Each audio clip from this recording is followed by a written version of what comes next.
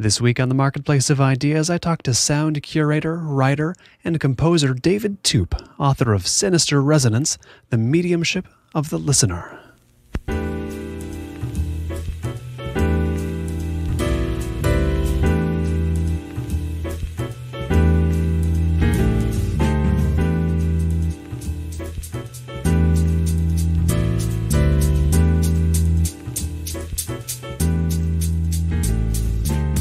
It's the Marketplace of Ideas. I'm Colin Marshall. David Toop is a composer, a curator of sound, and the author of the Rap Attack books, Ocean of Sound, Exotica, Haunted Weather, and now Sinister Resonance, The Mediumship of the Listener. David, welcome to the program. Thank you very much. The idea of doing a book about the sound of silent artworks, as this one is, it served you well. It's made an interesting book. It's made a book that I've enjoyed reading and presumably you've enjoyed writing. But there is a certain core absurdity to that idea that I'm sure is not lost upon you. Is that an advantage as well? That the sheer sort of the humor, in a sense, of writing a book about the sound of things that are without sound? Yeah, it's a kind of crazy idea, I think. And I was very conscious of it, particularly when I felt I was moving into areas that an art historian is really qualified to deal with. And I thought, why hasn't this been written about? And of course, one of the reasons it hasn't been written about before is because it doesn't exist. It's purely speculative. For example, I write a lot about sound in 17th century Dutch genre painting, the way acts of listening are represented. Now, I hope I've made a convincing case. So I was very conscious that these speculations, these certainly based on research and intensive looking, but in the end, you can't hear the paintings. You can listen as intently as you like, and there's no sound actually there. So it's partly dependent on the development of an idea, for sure. How much could I say, or how accurately could I say that the book is based on specifically your perceptions after 40 years of intense listening? This is specifically about what David Toop hears in artwork. It's certainly very personal. I mean, I think one other aspect of the book is the idea of sound as being very uncanny. And I write a lot about, for example, sound in ghost stories and supernatural fiction, writers like Edgar Allan Poe and Charles Dickens. That, for me, connects with deep childhood experience. For example, one of my first memories of sound is of lying in bed, feeling very frightened, hearing a sound. I didn't know what the source was, and just lying in bed as still as I could, as quietly as I could, and believing I could hear somebody walking around my bed in the dark. Now, what I was hearing, would have been the normal sound that houses make in the night, the creakings and groanings and all the rest of the staple of horror films and ghost stories. But, this had a very profound effect on me as a child. It stayed with me. And, I've come to the point now where I'm asking myself, why is this so powerful? This idea of sounds that can't be connected with their source, for example. Why is it so useful to filmmakers, to people writing these kind of stories? And you come to the idea that sound, because it's so intangible, because it's so transient, it's something that we can't grasp, we can't see. So it always has this property of being unstable in some way, elusive. It's uncanny, and that to me is fascinating. And of course, yes, it's the David Toop perspective on things, because it goes right back to this time when I was a child and having this very personal experience. But at the same time, I don't think that makes it an experience that's so personal that other people can't relate to it. I mean, this phenomenon of things that go bump in the night and creaking noises and fear of the unknown as heard through sounds is extremely common. I mean, I was watching a film last night with my wife, Paranormal Activity, which was on the television. We'd seen it before at the cinema. And I thought one of the striking things about this film is that there's nothing frightening in it except for sound. I mean, you see absolutely nothing. You see nothing. Nothing terrifying really happens. I mean, towards the end of the film, a few small things like, bedclothes being dragged off the bed and so on. But mostly what you're hearing is strange sounds, knockings and so on. And the film, well, I mean, some people find this film really frightening. So I think it's a good illustration of how powerful this is, this notion that sound is somehow threatening, is somehow strange and uncanny. I forget who said this, but someone once said that in film you shoot things with the camera to show the audience how they look, but you do the sound design to show the audience how things feel. Is that a line you've heard before? Not exactly in that form, but something very much like it. And I think there's a lot of truth in it. Sound, because of this intangible property it has strong connections for us with memory, with loss, and it connects very deeply with our feeling level, our emotional level. And of course, it has all these other properties. It can be structured in ways which are very sophisticated, mathematical even. It has an intellectual component. It has a very strong physical presence. But it does connect deeply with the emotional side of ourselves. So, yes, if you took the sound away from a film like Paranormal Activity and just left the voice track and the images, it would be unbearable to watch. And you would lose patience with it in about 10, 15 minutes. It's just because you have this idea that something is making a sound, you can't see what it is, and that raises all kinds of fears. And one of the things I do in the book is talk about eavesdropping. Eavesdropping is something I guess we all do, either wanting to or not wanting to. But when you think about it, eavesdropping is common to us all because that's our experience before we're born. We're there in the womb. We're unable to see anything, but we can hear sounds. We don't know what they are.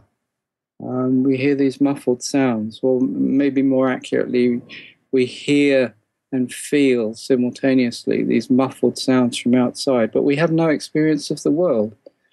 So the beginning of perception, of engaging with the world, comes from a form of eavesdropping. It's very powerful. With the whole phenomenon of eavesdropping as you see it in the non-sonic arts, in the book, of course, you talk about, you mentioned earlier, the 17th century Dutch genre painting. You see some paintings of eavesdroppers. Was this the catalyst for you to cohere these ideas together in the book, or was it something else? Yeah, definitely the eavesdropper painting was a catalyst. At that point, and this was a few years ago now, I had a lot of disparate ideas. I certainly knew I wanted to write a book about perception and listening, ways of hearing. I didn't quite know how to bring everything together. There were too many diverse elements, and I went to the Wallace Collection, a museum in London, and I saw this painting, The Eavesdropper, by Nicholas Maas, a Dutch painter who was a pupil of Rembrandt. I thought, that's extraordinary, because what it shows is somebody listening.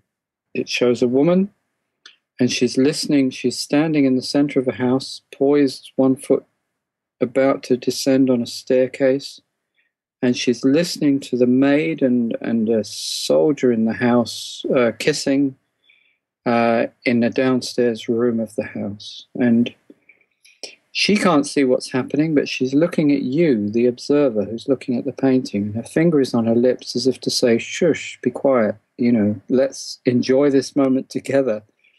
And it's funny, because it stretches across the centuries, this complicity between you and the person in the center of the painting, both eavesdropping on this scene. And of course, if you look at the painting, you're drawn into this whole story. He painted 6 of these paintings, as I discovered when I started to research it, and 4 of them, fortunately, are in London.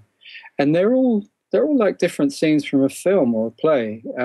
They all show similar incidents of eavesdropping, and they're all concerned with the same theme of somebody listening from within a painting.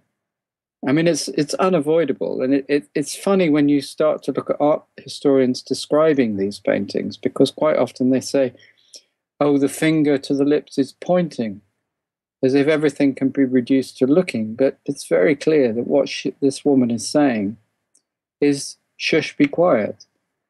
And so there you have it, that the silent medium is no longer silent. You're in a world of sound. And I found this fascinating. I mean, in one sense, you could say, well, it's looking forward, it's predicting the future of the movies or whatever, or it's a kind of sound recording.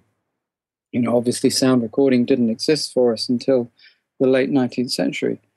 But people must have thought before then, well, how can I preserve this sound? You had the means to preserve memories through writing. You had the means to preserve, obviously, material culture, objects, and so on.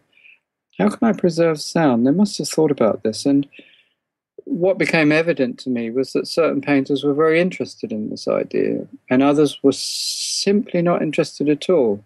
You can test it for yourself. You go around a museum, particularly of pre-20th century painters, and ask yourself, which of these painters enjoyed listening and which of them didn't? And what I found was it becomes very clear very quickly that certain painters, there's nothing in the paintings that indicates any sound at all.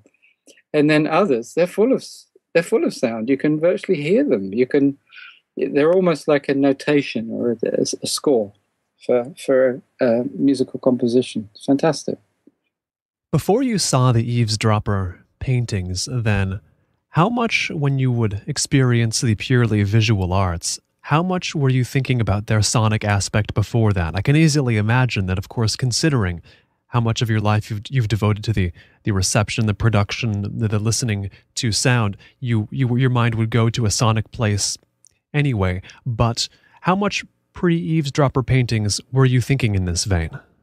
Well, it's funny you should say that, because I actually trained as a visual artist. I played music in bands when I was a teenager, but my idea was that I would become a visual artist of some kind, a painter, I don't know. I went to art school, and then I eventually dropped out of art school and became a musician. And over the years, my desire to visit art galleries and look at art diminished. And I think at a certain point I felt I really wanted to re-engage. I was going to galleries, and I was thinking, I don't know how this works. How does it work to go to a gallery and look at paintings or look at artworks? How do you do it?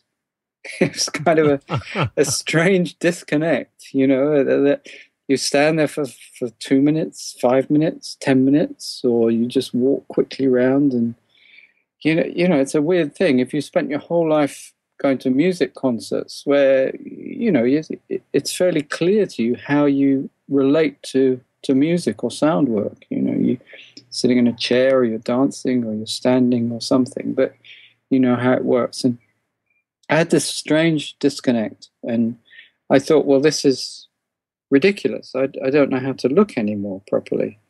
I felt my senses were completely out of balance. Everything was so focused on listening. That was part of the whole process, I think, that I started going to museums and galleries again and looking at paintings. And it was only then, through this process, that I came across this painting, The Eavesdropper, which gave me the gift, I suppose you could say, of this revelation. And after that, of course, I started listening to everything I looked at. It was a great new discovery, but I certainly couldn't claim that in previous years I'd really been listening to paintings in the same way. Certainly I've been aware, I've been conscious of connections. I mean, there's a very famous connection between the artists in New York and the composers, John Cage, Robert Rauschenberg, Morton Feldman, Philip Guston. A very tight relationship between them, and an influence that went both ways, the composers influencing the painters and the painters influencing the composers. But that came more, I think, from like a knowledge of 20th century arts, rather than this kind of almost tangible sensation of being able to hear paintings. And then the challenge, of course, was to extend that into the 20th century when you move away from representation. So you can look at a painter like Francis Bacon, for example, and a lot of his paintings, sound is central to them. You have these screaming figures, and it's absolutely fundamental to the impact of those paintings. But then as you move into abstraction, it becomes more difficult. And that's where the latter part of the book really concentrates, trying to find, for example, this idea of the void, or silence, examining silence, for example.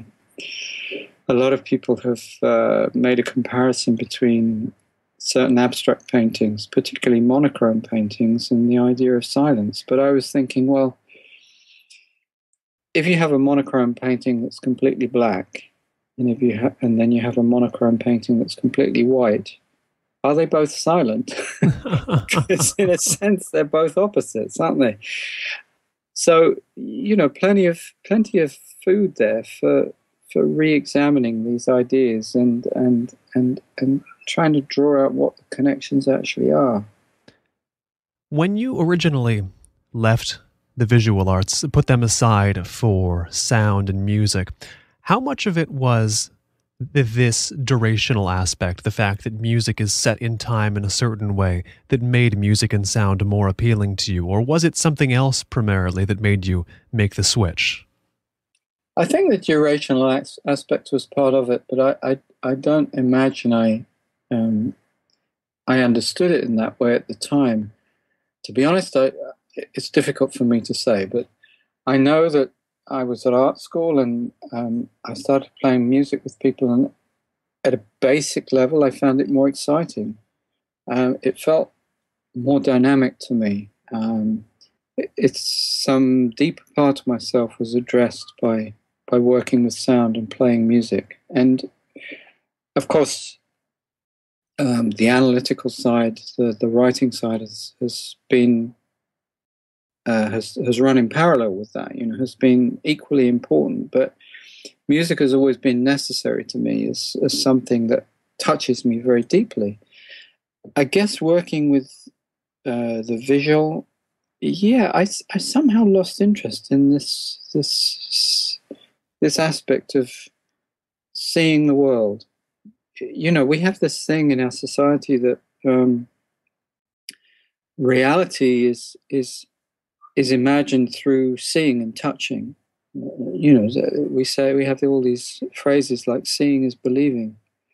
So in that sense, sound and music has an air of unreality about it. It's insubstantial, and some people would use that word in a derogatory sense, that it has no solidity, it has no reality. It's a bit like when you're growing up and your father says to you, be realistic. You can't make a living with this stuff. And, that's our view. That's our social view of that music is important to us, but sound in itself isn't sufficient to describe reality. And I guess at some point in my life, I felt that for me, it was sufficient. which is not to say that seeing and touching and all the rest of it became completely unimportant to me. But maybe in some ways it's partly redressing the balance, that things get out of balance. Our sensory engagement with the world can get out of balance, and so you have to work. You have to work on developing, what's been lost to some extent. And certainly for years, that's what I did, and I still do with listening. I still spend a lot of time, really listening hard to whatever's around me. There's maybe you came across it in the book, but some inspiration came from just taking the dog for a walk and yes, walking through the woods, local woods, and just using that opportunity to really listen to the environment and analyze what's going on. As I said before, that's something I'd forgotten how to do with looking, but I do think that listening touches a core part of myself, and maybe when I was 19, which was when this break happened, when I moved from visual arts into music, then I had a realization that that was more important to me. How much of this ephemeral, transient quality of sound, the fact that you're never going to again hear whatever sounds you happen to be hearing, whatever mixture of sounds you happen to be hearing at any one time again, how much of that is directly appealing to you? Or how much of the appeal of sound to you can be explained by the fact that you like this sort of, this one-timiness of so much of sound? Well, I think it's not just me. I mean, I think it's why we value music so highly. It doesn't matter whether it's a recording or a live performance. It doesn't matter whether the performance, once it's over, will be lost forever, or whether you can, listen to it immediately again, or listen immediately to what you just listened to, which is something that's now possible with MP3s. You can listen again to what happened 3 seconds ago. It doesn't alter the fact that it's always disappearing in time. I think we value that in the same way that we value the seasons and the weather. And for example, in Japanese gardening, there's a strong focus on the passing of the seasons and the sense of loss that gives you, and that pain of feeling, for example, that even as you experience springtime, it's disappearing, is highly pleasurable, and is very much part of the way we make sense of the future, and the way we make sense of the past, and the way we engage with the present. It's as if when you listen to music, when you listen to sound, you just have that split second in which to do so.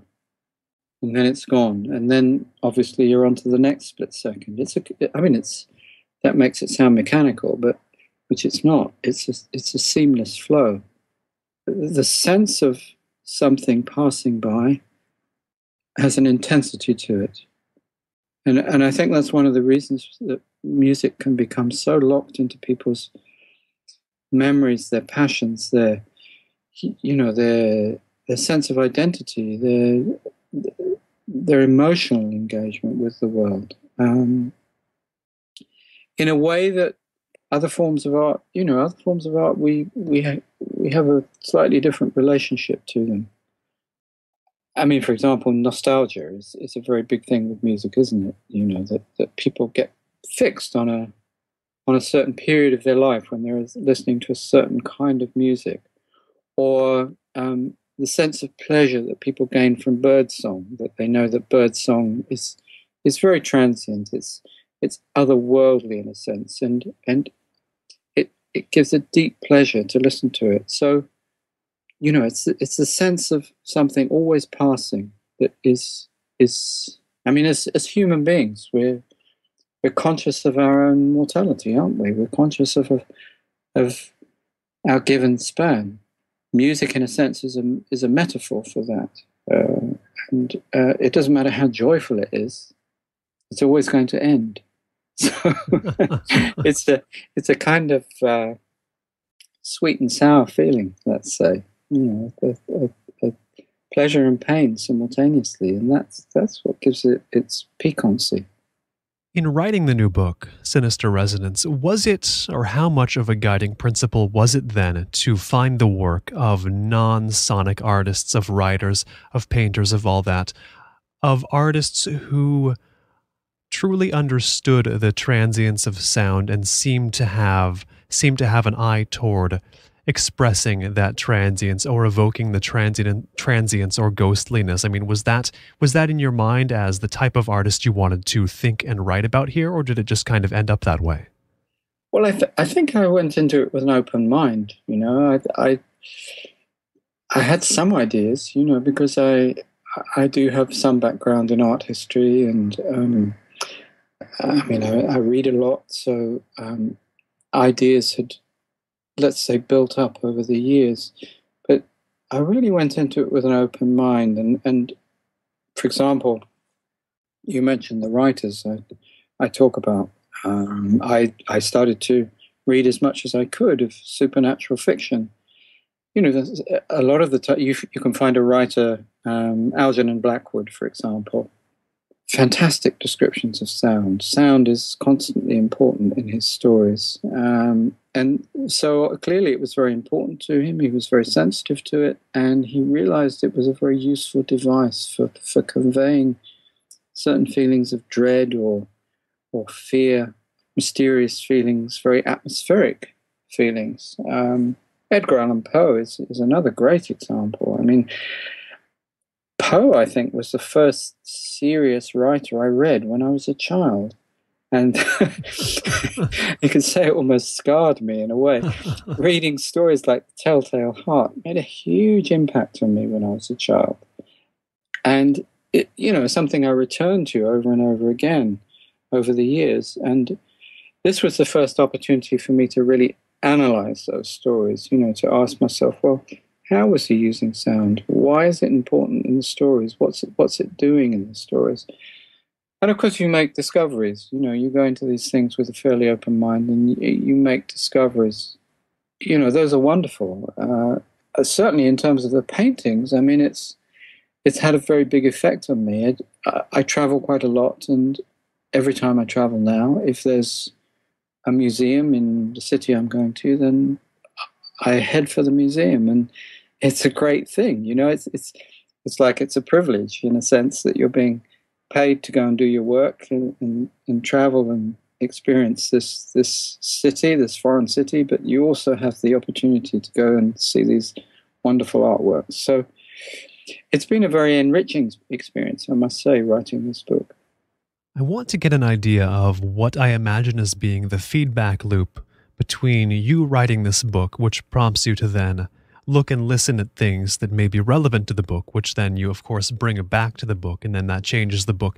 Now, first of all, I should ask, how much of the material, how much of the art were you already aware of when beginning the book, and how much did you discover in the process of getting into the world of this book, of the mindset of this book, and then going to explore while you were in the writing process?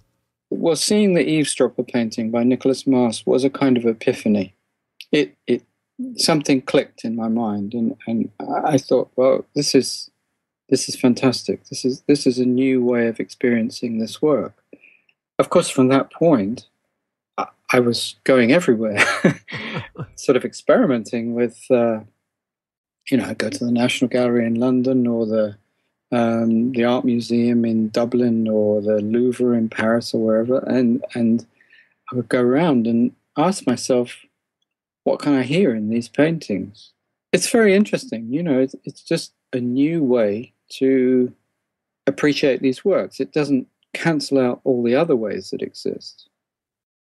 To take the example of 17th century Dutch genre painting, this is a style of painting that has been extensively analyzed by art historians. It's so full of symbolism, it's so full of innovation in terms of perspective, it's so revealing of social structures, of the way people lived, the domestic environments, the social life of the streets and the architecture and so on and so on and so on. They're so rich, these paintings, that, when you look at the bibliography, it's vast. Now, you look at the big bibliography for books about sound in general, it's very small. So you think, well, there's a lot of work to do here. And, that's very exciting. That's very, very exciting. And you asked me about a feedback loop. Well, yes, definitely. There was a very strong feedback loop going on. And in a way, I was trying to be cautious, because on the one hand, I was very conscious of moving into territory which was not my own, moving into literary analysis and art history and so on, which is quite a dangerous thing to do. And I've tried to write the book so that I'm never pretending to be what I'm not. Do you know what I mean? What I'm saying, I hope, is that I'm a specialist in sound. I'm a specialist in music and listening. I'm not a specialist in these other areas, but as an outsider, I think I've spotted something. I think I've come across something that is maybe worthy of more research, more study. It's perhaps it's interesting enough for somebody else to come in and, give other views on it. And that sense of having made a discovery was very stimulating for me. So, yes, there was a sense of searching material out and then finding new things within the material. And these things become obsessive after a while.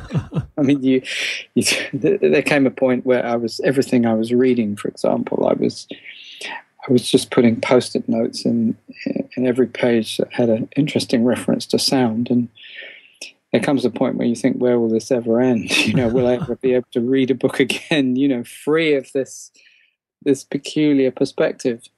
And of course, in one sense, you're not.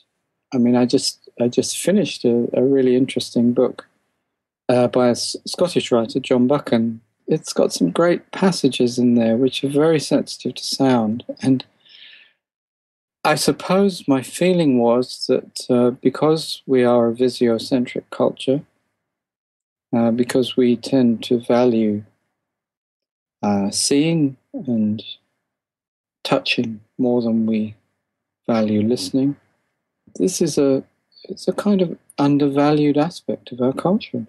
That there it is, it exists, it's plain to see, but it's barely recognized. And so, in a sense, my work here is to expose it, just to say, well, here it is, and this is my view of it. And then, of course, your book comes out, and you hope that somebody else finds it of some interest or value, or actually finds it credible in some way. That remains to be seen. If you've just tuned in, this is the Marketplace of Ideas. I'm Colin Marshall. My guest right now is David Toop, sound curator, writer, composer, and author, most recently, of Sinister Resonance, the mediumship of the listener. You can hear this interview again or any other in the Marketplace of Ideas history at colinmarshallradio.com, our official website where there is a complete archive. You might enjoy the other conversations I've had about matters sound-related, including that with Travis Elbro, author of The Vinyl Countdown, a history of the long-playing vinyl album, and with Lawrence English, the Australian sound artist. That's colinmarshallradio.com. Do check there as well for show notes to accompany this interview, linking to information about every person, place, and thing we mention here. If you have any feedback, positive, negative, neutral, or otherwise, don't hesitate. Send that along to Colin, C-O-L-I-N, at colinmarshallradio.com. That's Colin at colinmarshallradio.com. Now, back to the conversation with David Toop. I want to get an idea of the approach you've taken to the challenges such a book poses formally. And with three of your past books, Exotica and Haunted Weather and Ocean of Sound, they're books I've read and enjoyed, and a lot of people who have written about them have said You use a very subjective style, a very eclectic style, a lot of unusual connections you make. Some say stream of consciousness. I think that's a little bit unfair, but to what extent have you followed the lead of those books with this new one, as far as the form and the techniques you use to string everything together? There were two extremes that work on me in this new book that were to some degree in opposition. One of them is the fact that for the last 10 years I've had a position in academia, and it's not a teaching position, it's as a research fellow.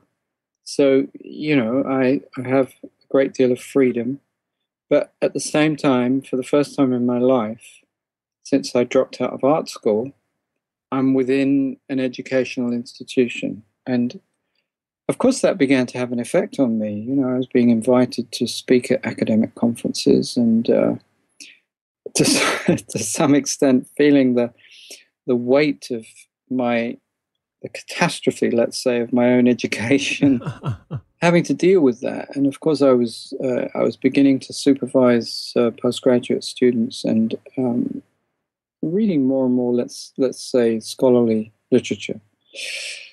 And this had a big impact on my writing, and I would say a crisis even at a certain point.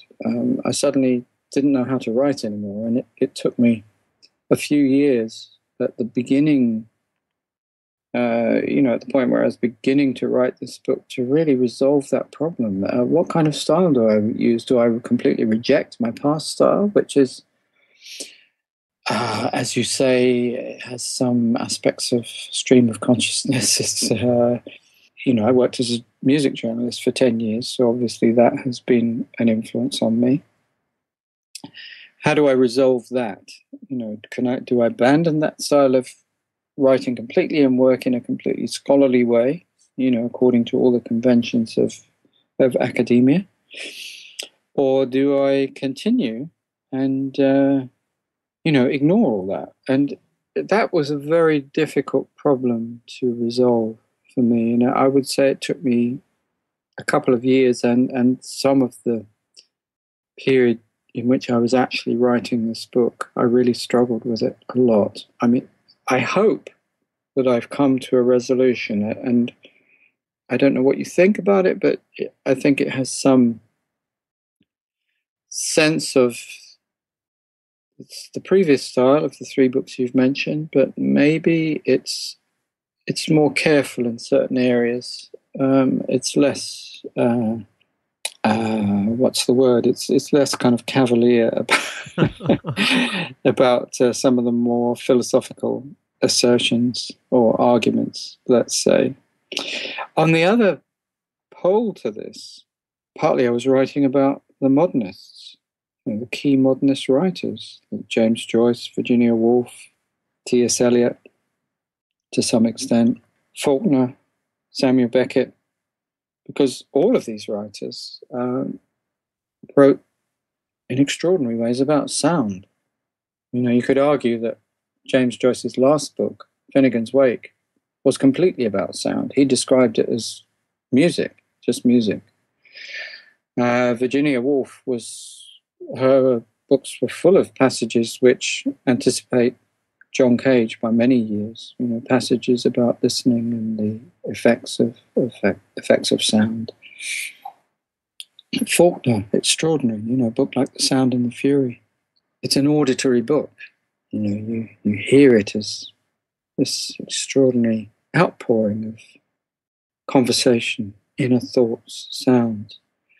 These writers who were instrumental in the technique of what we call stream of consciousness were very much on my mind as I wrote the book, and to some extent influential. I mean, I think certainly there are passages where James Joyce is coming through very strongly, Samuel Beckett's coming through very strongly, particularly at the end of the book, which is examining Joyce's short story, The Dead, from Dubliners, and then it ends with this image of Samuel Beckett walking through art galleries, and hearing the sound of his own boots, this became very real to me. This technique of writing, this way of, in a sense, honoring more closely the way we think, or even the way we dream. In the case of Finnegan's Wake, I won't pretend that it wasn't a conflict.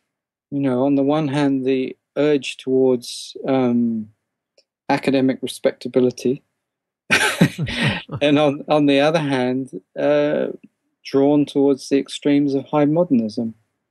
And well, I leave it to you to, you know, come to a conclusion about your feelings about whether it works or not. But it's certainly, for me, it was a fascinating struggle, you know, because I am interested in writing. As I'm not just a kind of person who's obsessed by music and who just kind of cranks it out. You know, I'm interested in the process of writing, the practice of writing, and so it's very important to me, the reader's relationship to the books. It's not just facts and information.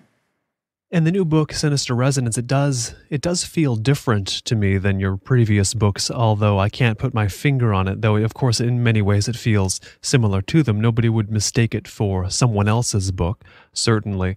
And it's interesting you mention your relatively new academic position, because I've always thought of you and your work in terms of the sound you've made or the sound you've curated or the books you've written as the work of a non-academic, and in a very good way, because I do think a lot about the position of the academic. They can write for academics, in which case the audience is quite limited, and often the work itself is not particularly accessible. Or they can write for a wider audience, but the problem of academics writing for a wider audience, or making music for a wider audience, in the case of a musical academic, is that their next meal is not coming from that project, and thus I don't know if you know what I mean, but it's, I do. The stakes are different, and not necessarily in a good way. Now, how important is it to you to keep the not an academic feel to the work you've had? We touched on that in the previous question, but first, is this something you even considered a part of your identity, is not being an academic? Of course, now you have a position there, but is that something you've thought about yourself? Well, I was never given the opportunity to be an academic until 10 years ago. And I did feel, you know, very, even though I was interested in scholarly work, you know, I've read a lot of anthropology over the years. You know, I've certainly done a lot of research in these areas, but I was never part of an institution, let's say. And I felt very conscious of that. Maybe I would say I even had a chip on my shoulder about it, because I had a very difficult experience myself with education as a teenager. Coming to terms with that was quite difficult. And I must say I had a degree of prejudice. I mean, I freely admit that. You know, sometimes prejudice, well, a lot of the time prejudice comes from a lack of understanding. As I've spent time within academic institutions and worked with people who have a much more scholarly approach, I begin to appreciate it much more and understand it more clearly. So you develop sympathy. But at the same time, I think if I have a value, then to some extent it's as something of an outsider. You know, the value of the outsider is that they can come up with these new ideas, you know, like this crazy idea of being able to hear paintings, for example.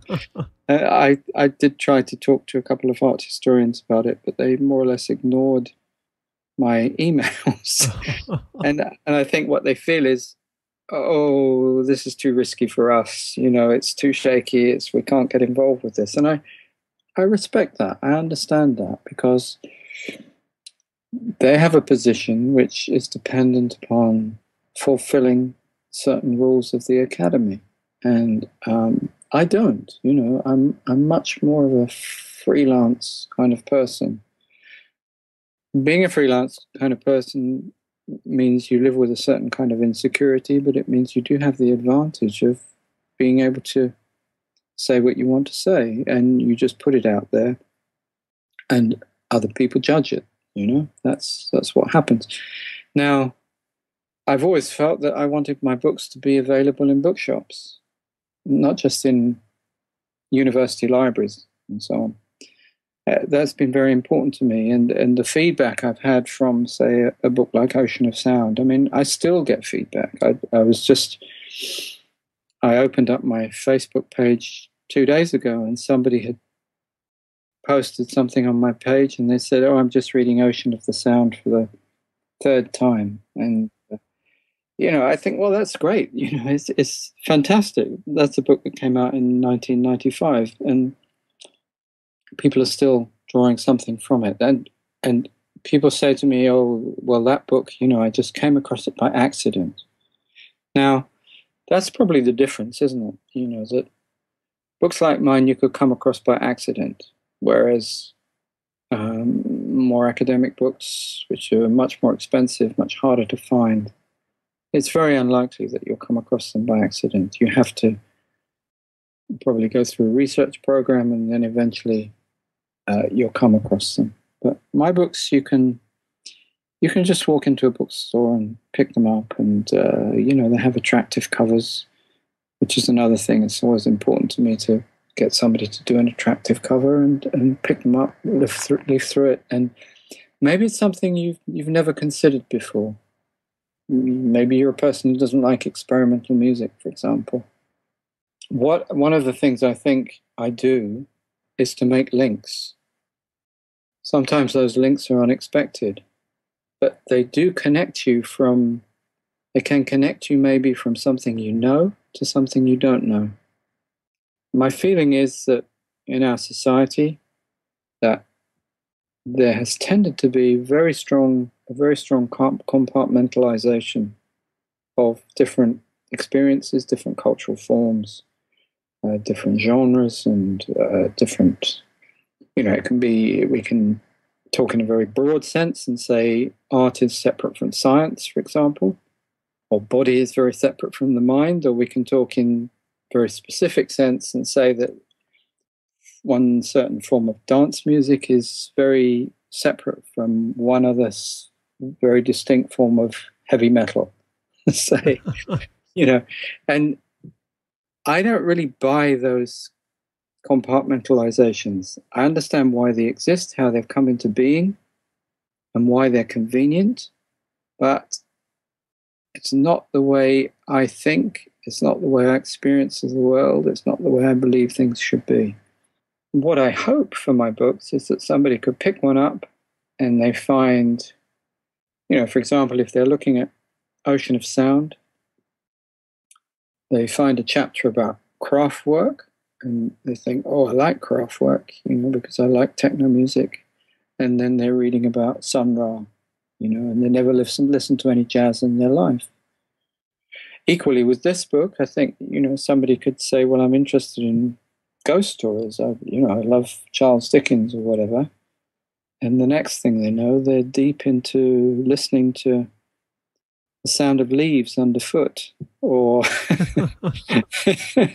you know what I mean? Yes. Being able to make that jump, being able to make that leap, and suddenly you're in an area you don't know anything about, but you're not so totally uncomfortable or lost that you can't cope with it, which I think is what happens in a lot of academic books, that they're so specialist, necessarily so, I have to say.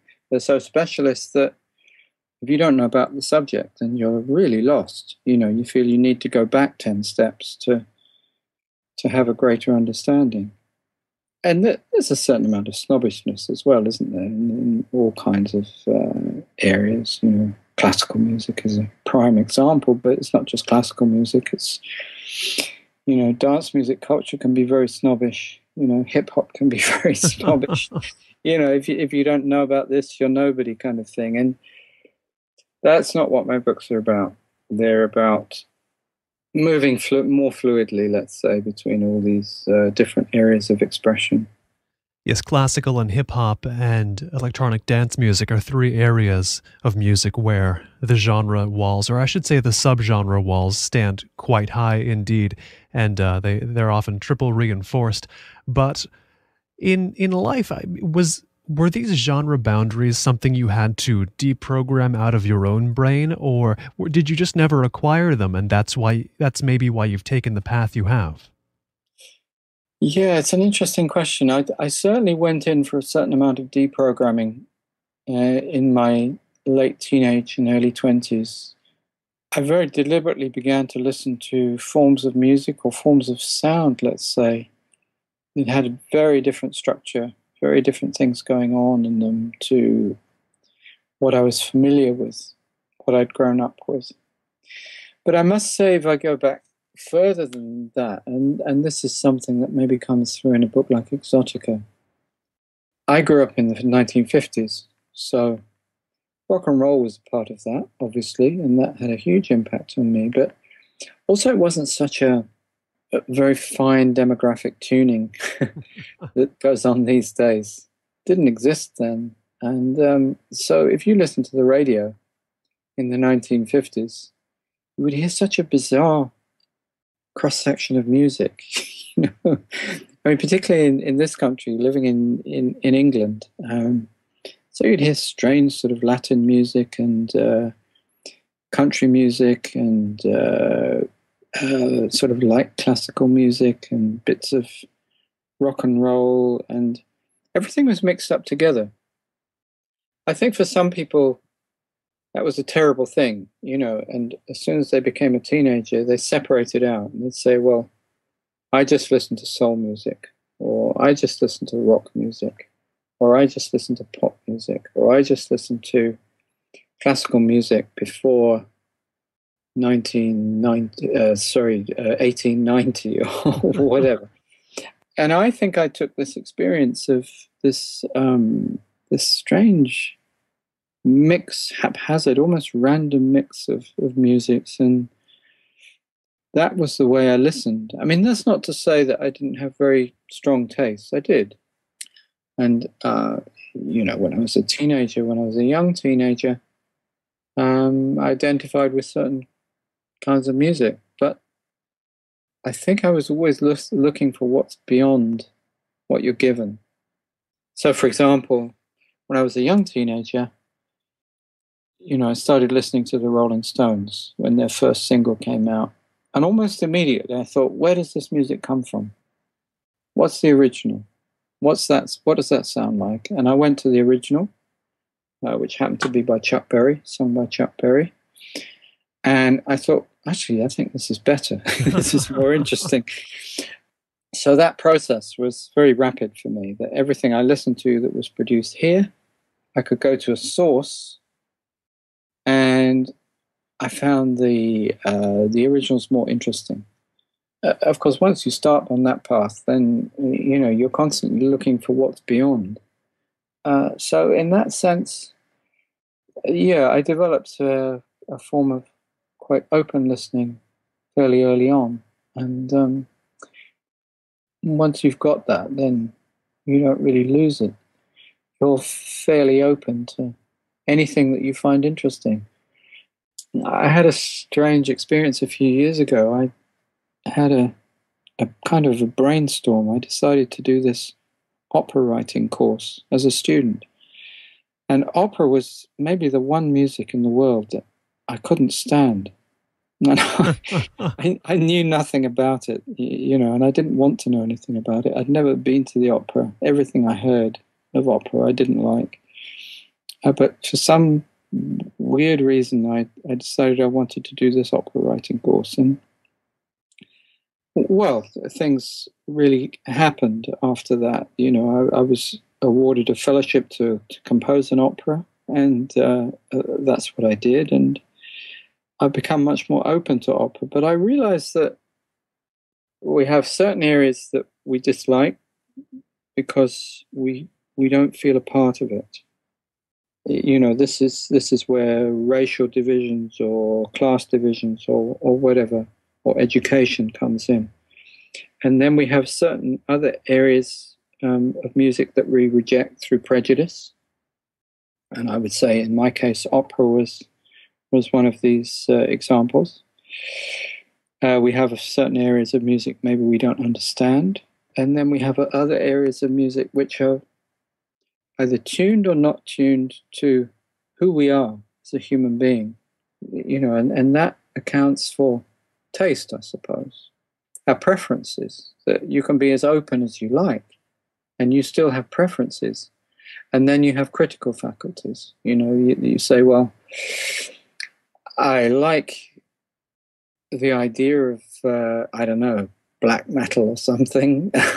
But when I listen to it, most of it sounds really terrible, badly made. And so I like these examples, but I don't like these examples. And so you have that, that necessary critical discrimination. It's not all great, it's not all terrible. You begin to develop a kind of discernment within that. It's very, very important. Staying open is very important. And I think as you get older, I'm 61 now, and I can really feel the pressure to not stay open. You know what I mean? It's like it becomes more important to expose yourself to maybe what you don't like or what you don't understand. Otherwise, there's a kind of ossification. It's just part of that natural process of human aging. And there's a sensation that you can get tired, of always listening to new stuff. So, that's something you have to work harder at, but it's still possible to do it, I think. And if you have that foundation of open listening, then it doesn't matter if it's, the new thing, the next big thing. You kind of understand what's going on in it. And then sometimes something comes along, you think, oh, I don't understand that at all. What's going on here?